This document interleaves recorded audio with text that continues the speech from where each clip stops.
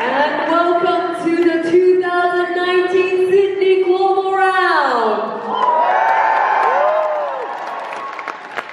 We're so happy to have you here over the course of this week and so grateful for the journeys that you've made to get here. And in the next few days, we hope we'll have a chance to meet all of you and that you will have a chance to meet each other. But over the course of this next week, not only will you get to meet people who you've maybe never met before, interact with scholars from other countries that you've never been to or visited, but you will also get to participate in a few of the same academic events that you had at your regional rounds. And I'm sure that many of you remember the Scholars Bowl. Yeah. Do any of you remember a special clip from the Scholars Bowl featuring a musical instrument from here in Australia?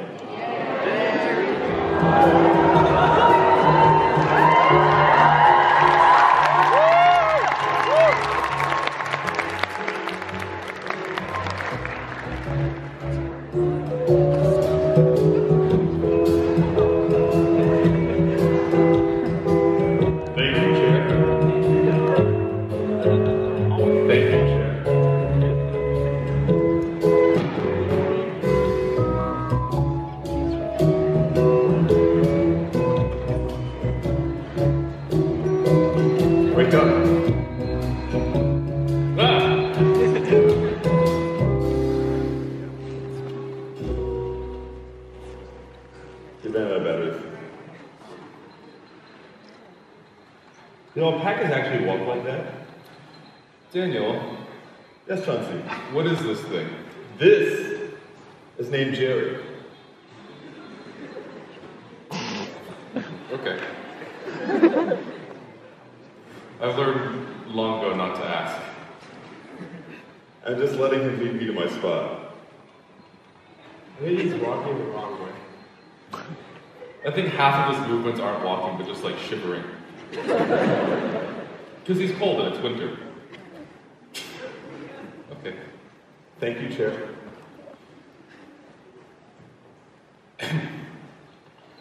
Scholars of the Sydney Global Round!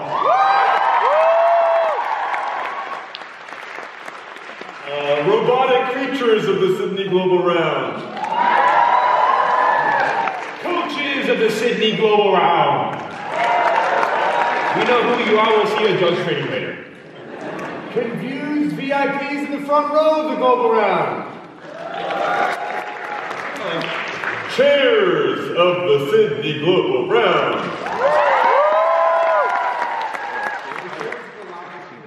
It's interesting, it feels as if the same individuals are robots, people, and chairs. People who like to cheer and clap at the Sydney Global Round!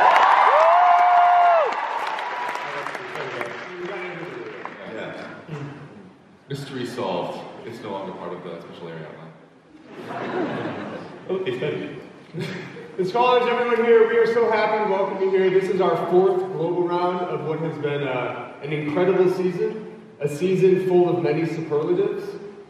That's right. This has been, in the history of the World Scholars Cup, the season with the most scholars from the most different places all around the world, and you yourselves are part of that group. Give yourselves a huge round of applause for that. Scholars, this year, we have had over 150 regional rounds in over 70 countries, and we could not have done it without you. One more time for yourselves. And at those more than 150 rounds, we have had nearly 50,000 scholars, including you. So we're so happy that you've been able to join us here at our 4th Global Round. And there's been a lot of exciting things that have happened this season. Yeah, this is the season where we've had the largest number of global rounds. How many have we had, or will we have? We will never have 5. We'll ultimately have 6 this season unless we announce one more soon. Well, I guess we kind of announced 51, but that stripping it from the record. I guess that meme is old now. You're so woke. Working on it. Australia's a very woke place. There's a lot of avocado toast. Avocado toast? I won't ask.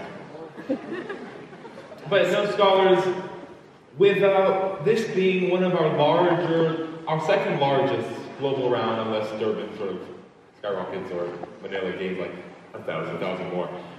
We have so many scholars from so many different countries this season at this round. Nearly 30 countries, I believe, plus or minus 2. And for so many of you, you traveled from not too far away. But we've also had some scholars come and make a journey that involved multiple stops in airports, some longer than expected. And we're so grateful to be joined by all of you here today. So, you know, as we like to do in every global round, we'd like to take a quick poll to see sort of who came here from the furthest place. How far did you guys come? So, who here came or sat in a chair for over 5 hours to get here? Make some noise. Okay. Over 10 hours. Who fell asleep in a chair on the way here? Who fell asleep waiting for the opening ceremony to start? Who didn't fall asleep last night because jet lag? Who hasn't made it here yet? Fair enough. No landing it here. Yeah. Scholars, who came here not by plane, but by car or train or bus or boat? That's the Sydney contingent. Wait, how do you come by boat? We are on the harbor front. But from where? Like From New Zealand, of course. New Zealand, did you come by boat? Okay.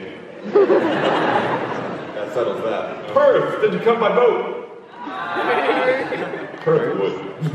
Perth is special.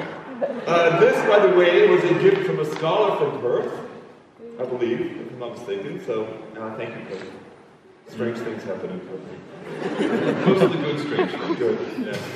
Scholars of Indonesia, did you come by boat? So for those of you who came by plane, we've been taking a poll this summer, /winter. We like polls. Who prefers to fly in a window seat? Who prefers to fly in an aisle seat? Who prefers to fly in a middle seat? So window and aisle, we kind of understand. But anyone flying in the middle seat, why? It's warm. It's what? Warm. Yeah, they're heated by the two other passengers. Right. The people in the middle are the scholars who like cuddles from strangers.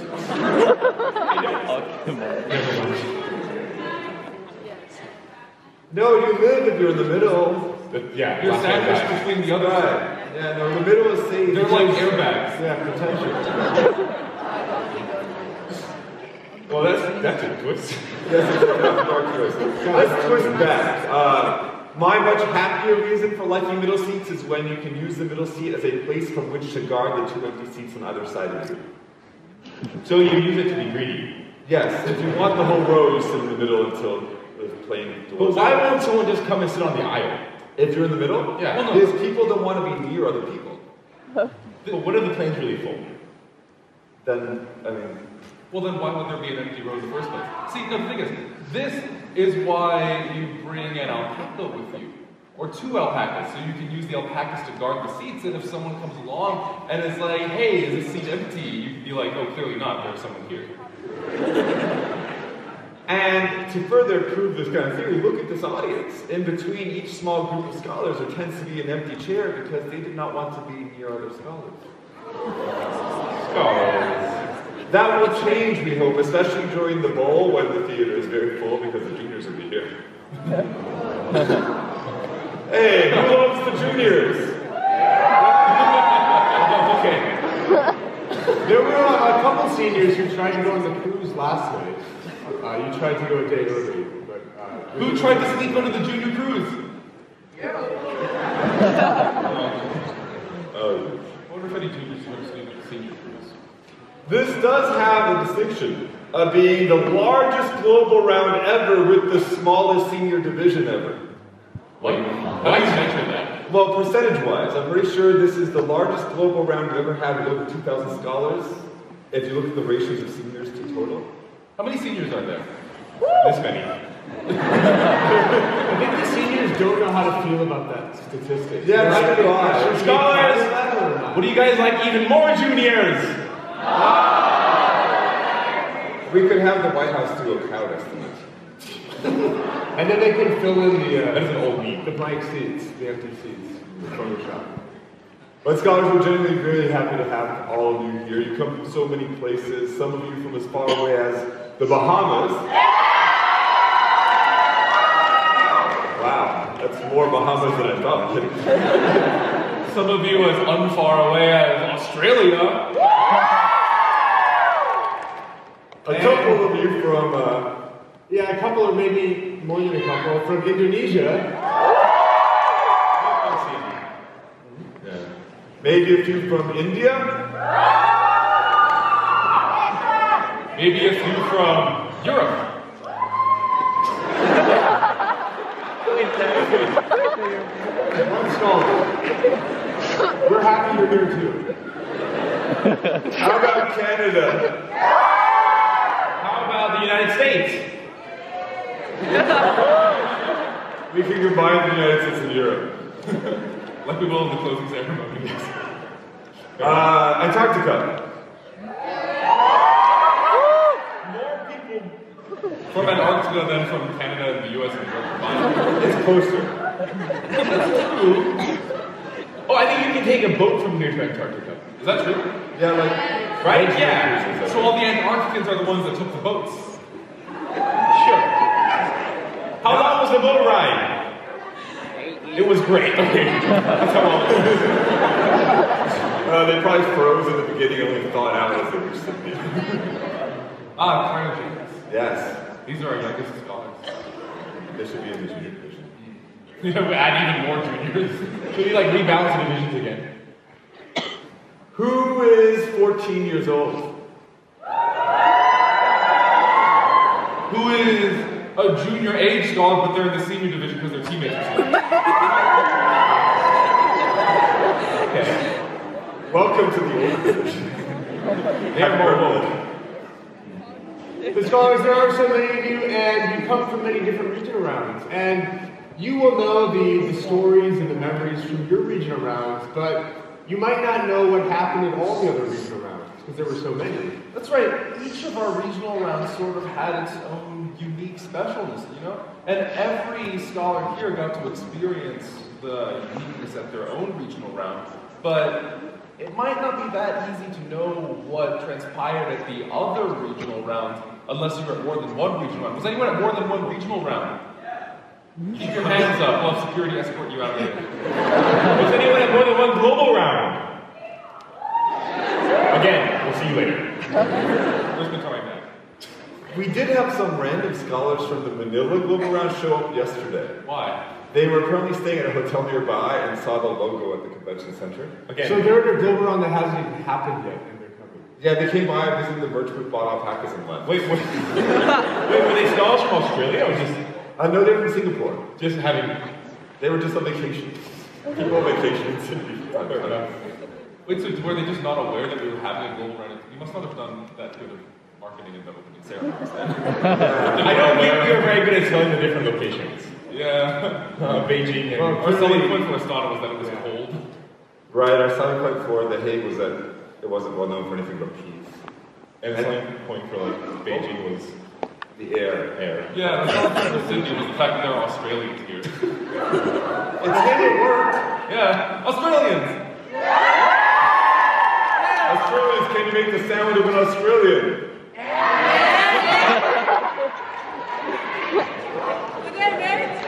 That's the sound of Australia. Yeah, Australia is incoherent.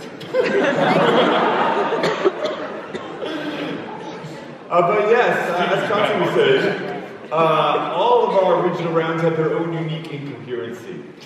Different stories emerge at each one, memories that we have taken with us because we were able to be at multiple regional rounds.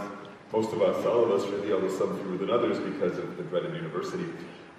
You did not have that chance, so we were thinking maybe it would be nice to share with all of you what happened at each one of those 150 regional rounds. Would you like to find out what happened at the other regional rounds? Would you like to find out one at a time, all 150? It's 154 at this point, right? It is, and Mumbai 2 was 1,000 scholars, so it kind of almost double counts. Yeah. So, scholars, how about we take the time now to go through each and every single one of those individual regional rounds that you weren't at? That's why we have 2 hours scheduled for the opening ceremony. Yeah, and today we don't have to do what the Minister of Education did in this speech. Ah. Yeah, she only came from juniors.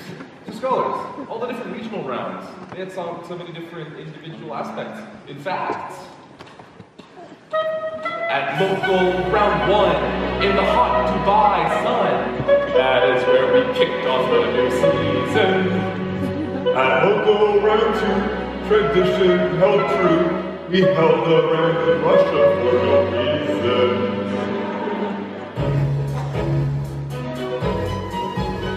At local round 3, held in Bali, we gathered nearly 700 scholars on living. Local round 4 in Kuala Lumpur. Wait, actually. Yeah, sorry, but Hey, somebody was unhappy about That's that. good, but we weren't. Yeah. They interrupted you. I know, we'll do it again. it would be too many Here's verses. his name, so that he's not only remembered for that. So Right, there were so many conspiracies online and on many questionable Instagram pages that suggest things like that perhaps the alpaca head removal was planned ahead of time by Dylan. Yeah, there's these theories that before the opening ceremony, Dylan must have been backstage, like, cutting the stitches off this. These theories are wrong. Yeah, that happened at TOC, not Dylan. Right, there's different kinds of murder, right? It's like, this was not premeditated. So scholars, do you want Dylan to throw the alpaca? If Dylan throws the alpaca and it stays in one piece, will that redeem him? Will it prove he never committed a crime? That's how logic works. If it prove you didn't commit something after the fact, like if I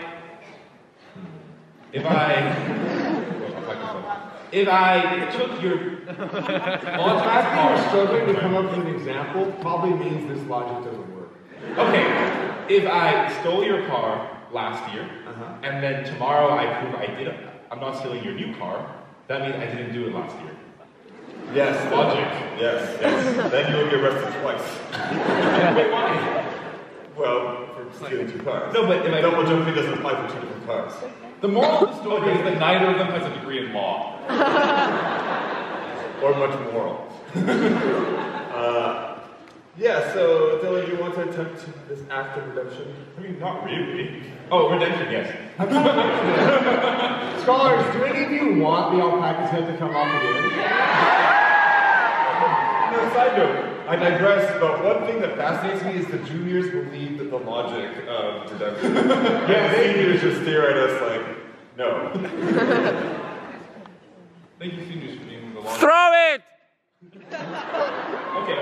All right. Can you count from 3 with me? 3, 2, 1.